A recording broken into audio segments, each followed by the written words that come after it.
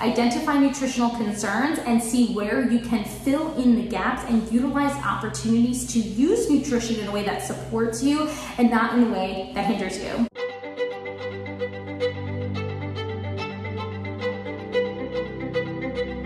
Hi dancers, welcome back to Nutrition for Dancers with me, Rachel Fine, dietitian, nutritionist, and specialist in all things dancer health, nutrition, and wellness. So today we are talking about some of the most common nutritional concerns that I see as a dietitian for dancers. But before I dive into the most common nutritional concerns, I do want to make it very apparent that there are a lot of nutritional concerns that I'm not necessarily going to speak about in this video, but I do cover most of them on my blog, dancenutrition.com. Highly recommend you check it out. Some of these nutritional concerns include whether or not dancers should go vegan, should follow or how can they follow a plant-based diet while still getting in everything they need for optimal metabolic and physical functioning. Calories is another major concern for dancers, something that we are going to be speaking about today. The topic of processed foods and whether or not dancers should or can include these in their meal plans is another major concern that I often hear about. But for today, we are focusing on three major overarching concerns that I see most as a dietitian for dancers. Let's dive into what they are. Now, there's two main things that really get in the way when it comes to a dancer's nutritional status.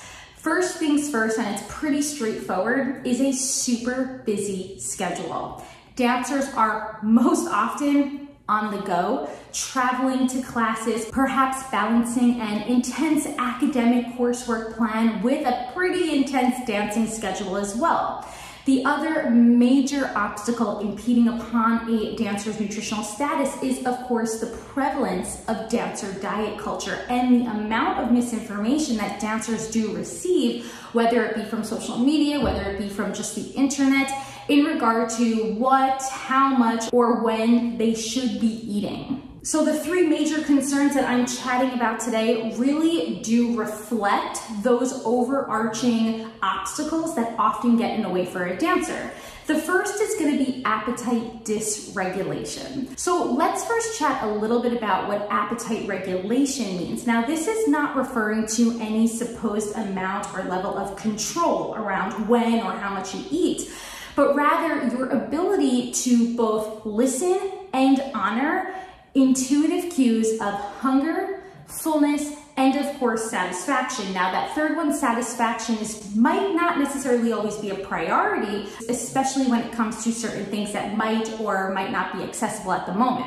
So let's first really focus on appetite cues of hunger and fullness. Now, when you are experiencing appetite regulation, you're often experiencing a subtle ebb and flow of these cues throughout your day. This is totally normal for humans. This is totally normal for dancers. But remember, a dancer's baseline of what they need in regards to nutritional intake is higher than the average person's. So the ability to maintain appetite regulation as a dancer often involves more frequent and more substantial meals and snacks to help sustain those steady ebbs and flows of hunger and fullness, those natural ebbs and flows that we do experience throughout the course of a day. Now, appetite dysregulation. Common reasons for this, as I mentioned earlier, it's a busy schedule. When we are super busy, sometimes we can easily just forget to eat a meal or a snack. That steady flow of your appetite, of your hunger and fullness cue starts to look a little bit more like this. Now, if you are experiencing a more extreme level of hunger,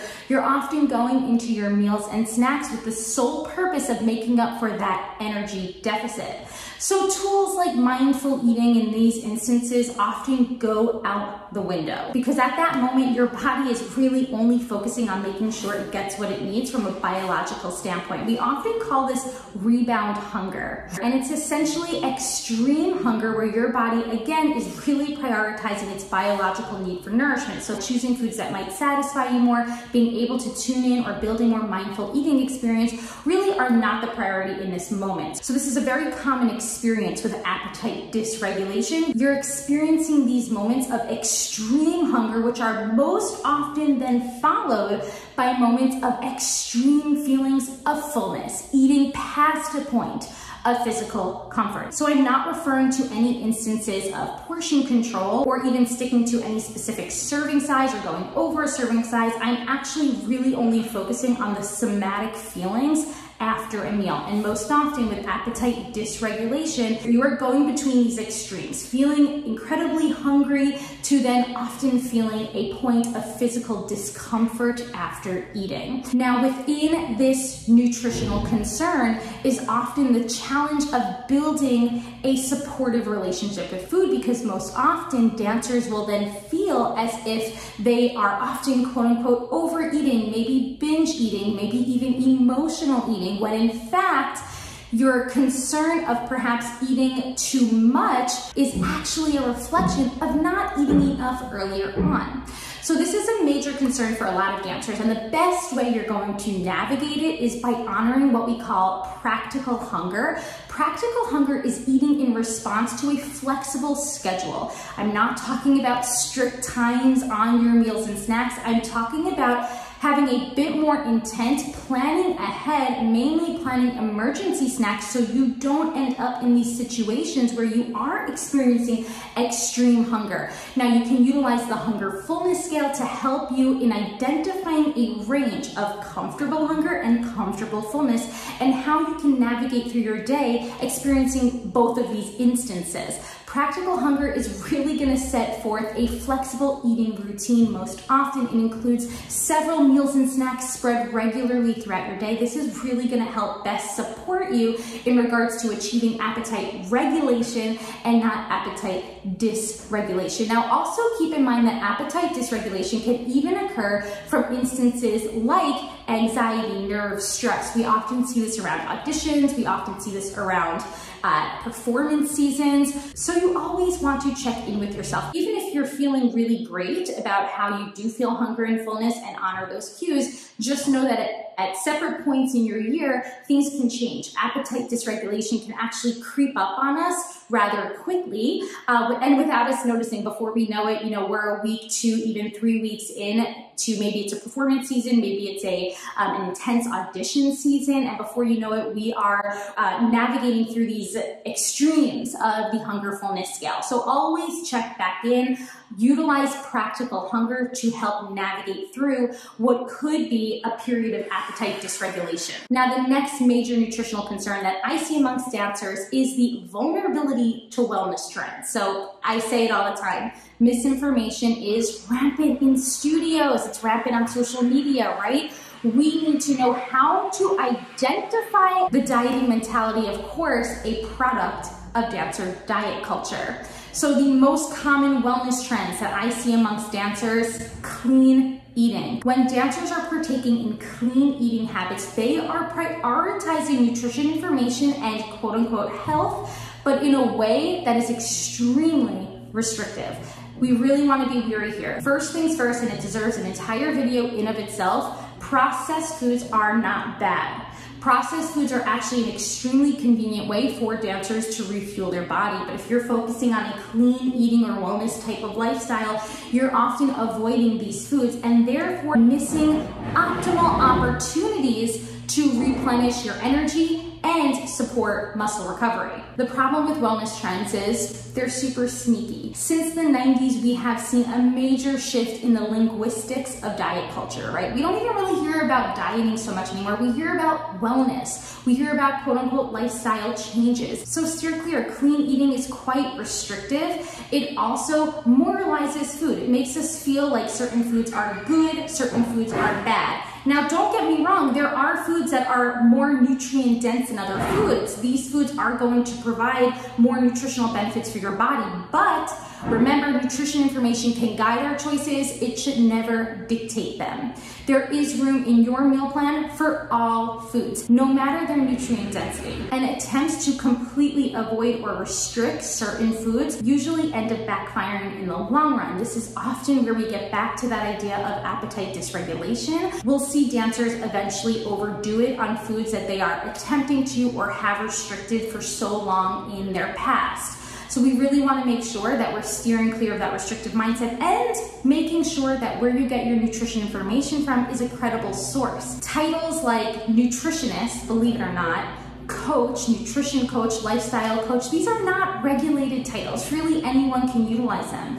You want to make sure when it comes to nutrition that you are receiving your information from a registered dietitian nutritionist who is further well-versed in intuitive eating and the anti-diet approach. But we still, even in these instances, have to be quite careful because anti-diet, intuitive eating, these have become quite buzzy words in the health and wellness world.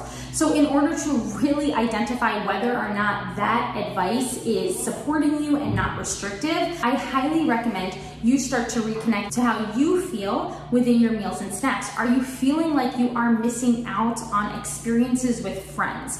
Are you feeling like you need to micromanage your food choices, your calorie intake, your macro intake? Are you feeling like you need to exhibit caution or moderation or willpower when it comes to perhaps less nutrient-dense foods? Because if these are things that you're experiencing, then chances are the advice, the information you're reading is actually coming from the dieting mentality, and we want to steer clear of that. And the third overarching nutrition concern that I see amongst dancers, of course, is the way nutrition is utilized for injury prevention. So building strong bones, this is incredibly important for dancers. But if a dancer is either not eating enough throughout their day or perhaps not including foods that might be rich in certain nutrients, specifically calcium, vitamin D, phosphorus, and magnesium, then we can see an increased onset of bone-related injuries like stress fractures. This can also commonly be seen amongst dancers who are 100% plant-based or vegan. Now realize that doesn't mean that dancers can't follow these lifestyles. You can in fact follow a vegan lifestyle and have it not be restrictive. It just should be planned alongside the help of a registered dietitian nutritionist to make sure that your intent behind these lifestyles is not coming from a restrictive place. And if you are currently in recovery for disordered eating or an eating disorder, then these 100% plant-based lifestyles might not actually be supporting you, especially within your ability to heal from diet culture. But with that being said, crafting meals and snacks that are rich in the macronutrients, carbs, protein, fat, incorporating foods that are rich in those micronutrients that I mentioned earlier, calcium, vitamin D. Of course, other micronutrients that are important for dancers include iron, zinc, and B12. You can learn way more about all of these nutrients on my blog, dancenutrition.com. But for the most part, these are your three overarching nutritional concerns that I see amongst dancers. And just to review, we're talking about appetite dysregulation, vulnerability to wellness trends, and of course, the role that diet can play in a dancer's risk of injury. Identify nutritional concerns and see where you can fill in the gaps and utilize opportunities to use nutrition in a way that supports you and not in a way that hinders you. Until next time.